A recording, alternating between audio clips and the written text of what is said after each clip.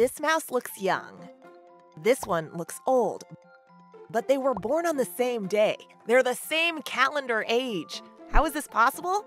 In recent years, aging researchers figured out how to accelerate the age of a mouse to make it grow older faster. But they can reverse aging symptoms in mice too.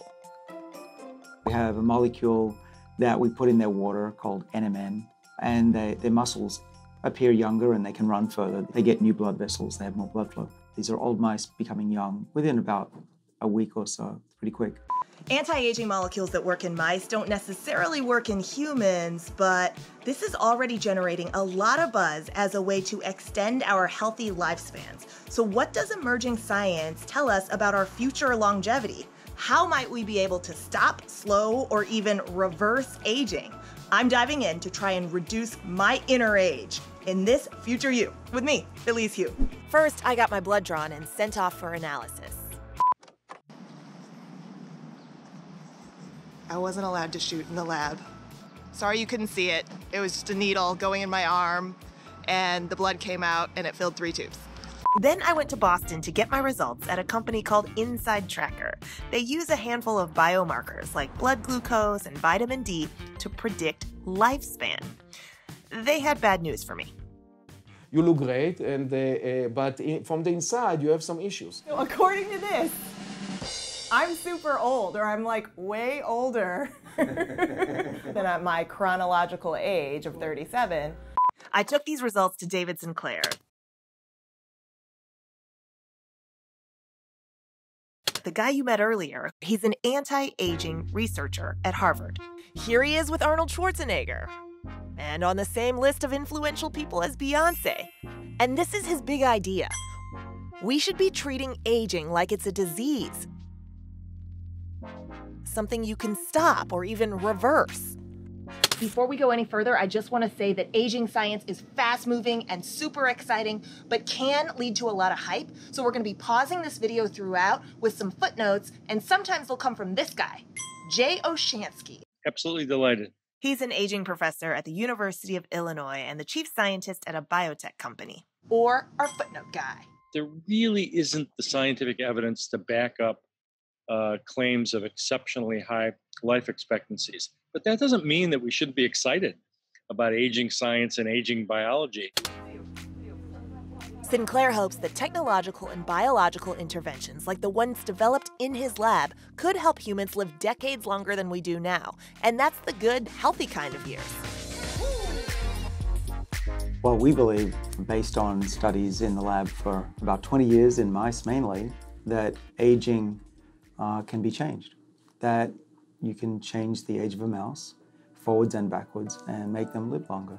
The interventions that you're talking about don't necessarily come in just eating healthier and exercising better. You could actually take certain pills, is that right? Well, yeah, I mean, the best thing right now is to exercise and be hungry a little bit. What we're working on are what would be pills that could be taken to augment, a healthy lifestyle that we all, of course, undertake. Youth in a pill isn't here yet. The medicine that the mice got is just being tested now in humans. Well, we're not mice, and we don't react the same way as other organisms to potential therapeutic interventions. So it's premature for any of this to enter into the world of medicine and public health yet, but it doesn't mean it won't in the future. So here's a primer on how this anti-aging molecule could affect how aging works. When cells divide, they should make clean copies of themselves. But as we get older, genetic damage happens, and cells kind of lose their identity. The copies aren't as clean, leading to aging signs like gray hair or weaker joints, or even known killers like cancer. Geneticists believe we can extend lifespan by preserving that cellular information as it passes on to new cells. One way we know we can do this is by stressing out our cells a little bit with exercise or eating less. Because when we exert ourselves or go a little hungry, our cells produce more of a molecule called NAD in our genes. NAD is a fuel for something called sirtuins.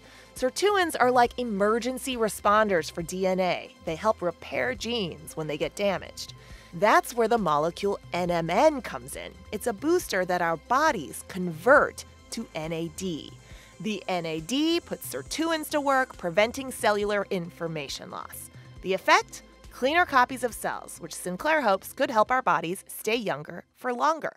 So to try and not be 50, since I'm not, I called up longevity doctor and oncologist Dr. Peter Attia. Hey, I can see you. Okay, perfect. How you feeling? Great. How are you? Awesome. He prescribed me a regimen to reverse my age the old-fashioned way, with diet, exercise, sleep, and more meditation. The NMN molecule isn't available in any FDA-regulated drugs right now. Full disclosure, Sinclair is an investor and advisor to pharma companies that are testing it. But the supplement industry is selling NMN and other NAD boosters already.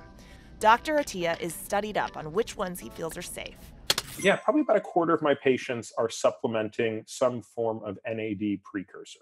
The supplement industry is pretty loosely regulated, and therefore you can't always be sure that what somebody says is in there is actually in there. And truthfully, my intuition is that most of them are crap.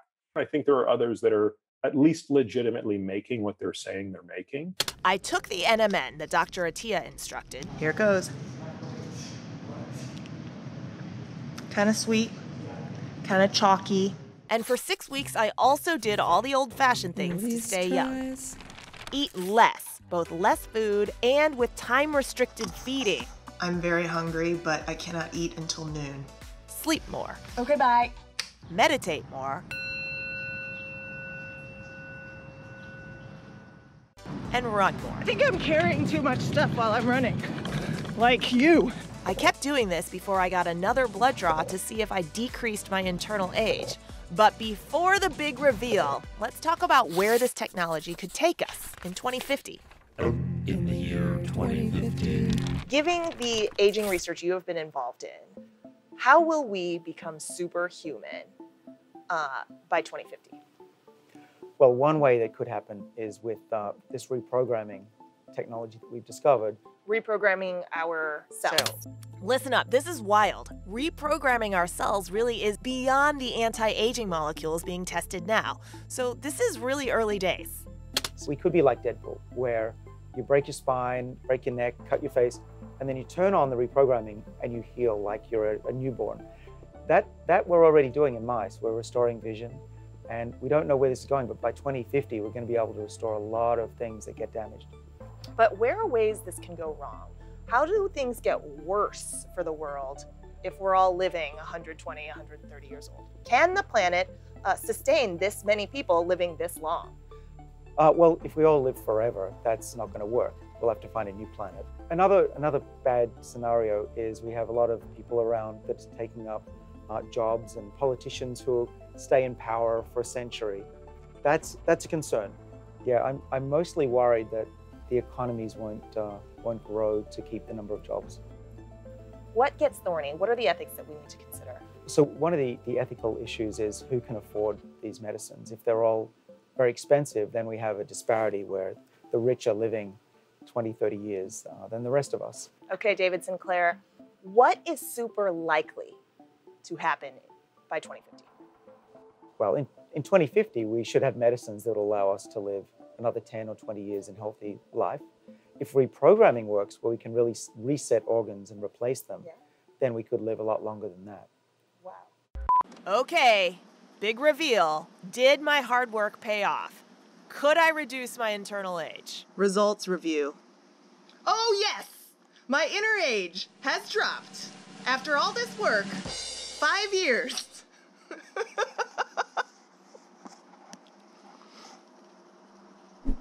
My inner age has dropped from 50 to 44.5.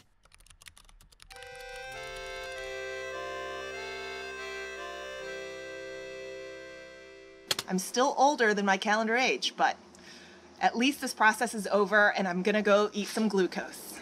Also, I should mention that if you want to see this full series, you should go to NPR's YouTube page, youtube.com/NPR, or npr.org/futureyou. This is my cat, Caesar. Caesar? Caesar's 15. What's it like being an old man? You feeling it in your joints? See, look at him. He's hobbling. I'm going to start giving you some NMN. He just wants to be pet.